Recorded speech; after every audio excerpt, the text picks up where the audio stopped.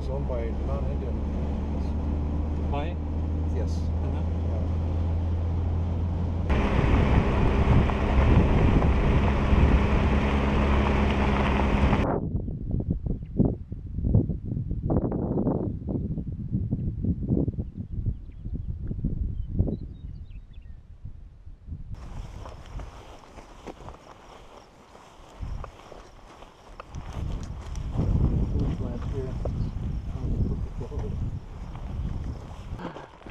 When I first came here as a boy, I just followed a bighorn sheep trail.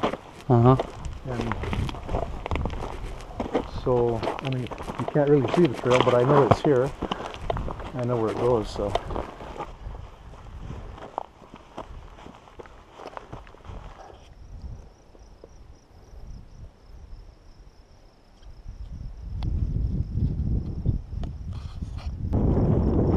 So where are you going to? Your favorite tree?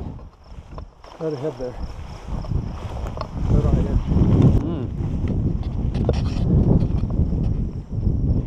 edge. So when I want to go camping by myself, I go back way into out in the middle there. Stay there for a couple of days. Absolute silence. I was sitting here one day by myself and I heard a noise, and a B-2 bomber came sliding right overhead. One of those kind of looks like a bat wing. Yeah. They were going to the air base over here apparently. Just came right over my head.